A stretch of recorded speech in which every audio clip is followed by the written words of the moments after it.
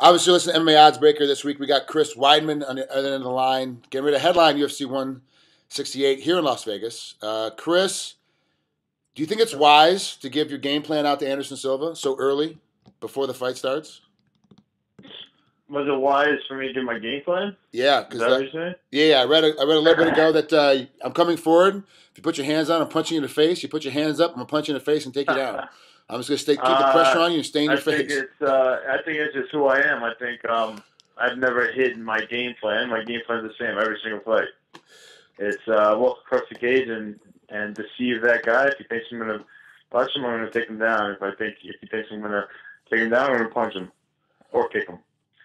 So it's pretty much that's I'm not one of these guys who's gonna come with a game plan. All right, first round I'm gonna jab, second round second round, hopefully he's gonna be tired. I'm gonna get my takedowns. Third round, I'll take the takedown, right hand. I know some guys do that. That's just not my style. My style is a nonstop pressure, mentally and physically break my opponent by pressure and beating them mentally, outsmarting them.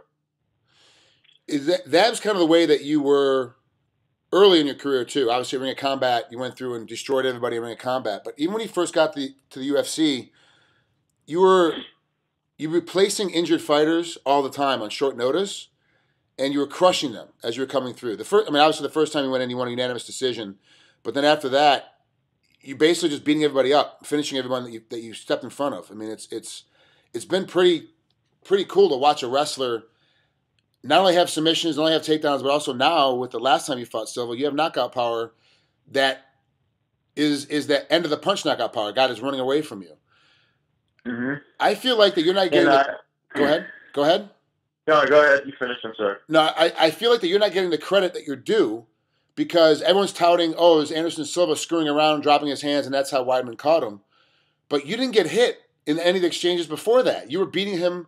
You were outmastering the master in stand-up. Yeah, I agree, and that's why this second fight is going to be exciting. There's so many arguments going back and forth, whether it was a fluke or whether I'm better than him, and all those arguments, there's no reason to argue. December 28th, the answers will be solved, and everybody will know the reality of the situation. And to be honest, the reality of the situation, people are going to think I'm crazy, is that I face him in a boxing match, I'm beating him. I face him in a kickboxing match, I'm beating him. But my wrestling match against him will be a lot... the kickboxing match will be a lot closer than my wrestling matches with him. So that's my main advantage over him is my wrestling and my jiu-jitsu. But I'm not afraid to stand with him at all, and I think I would beat him in a boxing match or a kickboxing match. But again, this sounds a little crazy to everybody, and that's what makes it exciting. For December 28th, I have a lot to prove again, and I'm excited to go out there and do it. My last fight, I had a year layoff. I was coming out of 2 surgeries. I was rusty. I felt sluggish. I wasn't the best athlete I could be. This fight, I feel like I'm on a completely different level, and I'm very confident in all areas. Well, let's not forget the 2 surgeries plus Hurricane Sandy came through, destroyed your house. You spent more time helping the rest of Long Island get rebuilt. Like you went out there and helped everyone rebuild their houses.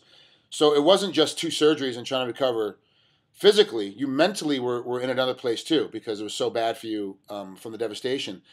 Did that actually help you take a break away from the sport and reanalyze what was important in your life as far as everything and not just being that professional athlete like some guys that's all they are is just athletes and they can't do anything else? I guess, it's crazy. I've been fighting my first fight was 2009. I've had like 2.5 years of what was that, 4 years I've been fighting? Almost 5? Yeah. And for those 4 years, 2.5 of those years were with injuries and not training. So I've really only been fighting for about 2 years, and training consistently.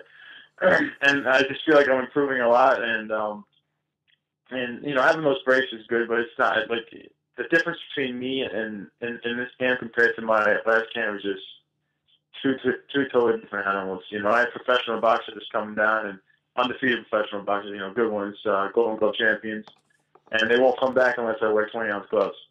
I'm like, 20-ounce gloves? I don't freaking have 20-ounce gloves. And then they bring the 20-ounce gloves. So I just feel like, and other guys who came in for my last camp that are feeling me now, I'm just like my weight is way down compared to, I'm just in such better shape. Just having that time off last year, I just put weight on. It was harder to come off. I was worried about my shoulder the whole camp. We had to work around it. I'm just, I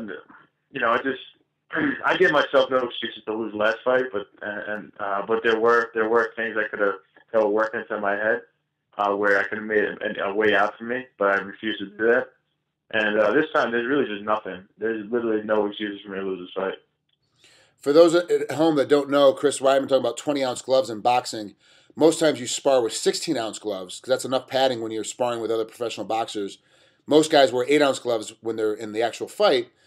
A guy asking you to wear 20-ounce gloves literally means that he's feeling your knuckles through a 16-ounce glove, which is you're basically wearing pillows at that point. Now you've got two pillows on your hands. Like, how could you even punch a guy? 20 ounces and they brought 20-ounce gloves, and they were wet 20-ounce gloves, so they had to be like 24-ounce, 26-ounce gloves. And I was telling them, like, I know big, like heavyweights, those spar with 18-ounce gloves, and I was like, I'll do 18-ounce gloves if you want. But they were very sure on the fact that they wanted me to wear 20-ounce gloves. Who are the professional boxers you brought in for this camp? What's that? Who were the professional boxers you brought in for this camp? We have 3 different professional boxers, and I can't tell you any of their names, to be honest with you. Oh, okay. I don't know if you're trying to be secretive or you just didn't know. They're all New York guys. Okay. Old New York guys. The 2 guys, 2 of them were undefeated. One guy is a journeyman type guy. And then we have a bunch of kickboxers as well, for all the kicks and stuff like that. Yeah. And then we have Wonder Boy, I'll tell you, the MMA guys that we have. The only person we flew in for this camp was Wonder Boy Thompson. Oh, okay. Other than that, we had all the kickboxers and boxers just in the New York area. We just, throw them $100 when they come in, and that's really it. All right, last question, Chris, before I get you out of here. I know you got a busy day today. Christmas in Las Vegas. Is your whole family coming? Yep, my whole family's coming. I'm going to be out in Vegas on the Sunday before. Okay. So it's the 22nd, and then Wednesday's Christmas. My family's flying in on Christmas.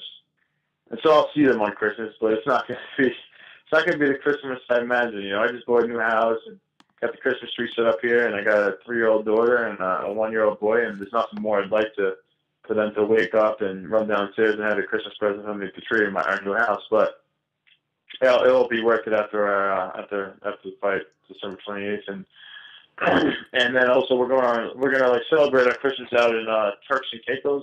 Oh, my wife set that up, so I don't know where that is, but so we're going out there. Good. You take the whole family's going out there. It's great. I actually have a couple of friends that just came back from there, and it's outstanding. They liked it? Yeah, they loved it. They took their whole families. They're doctors, and it was they went with a couple other families all together, and they brought all their kids, and it was amazing. They said they had the best time. It's you will enjoy it for sure. You'll have a great time out there and be able to relax. And Sure. For you, the kids will be running around the beach and playing in the water, and that's all that you really want to see anyway. So you'll be fine. Exactly. All right, Chris. Well, I'll see you when you come in town. Have fun. Good luck with the rest of your camp. See you in a couple of weeks, buddy. Thank you, man. Take care. Take care.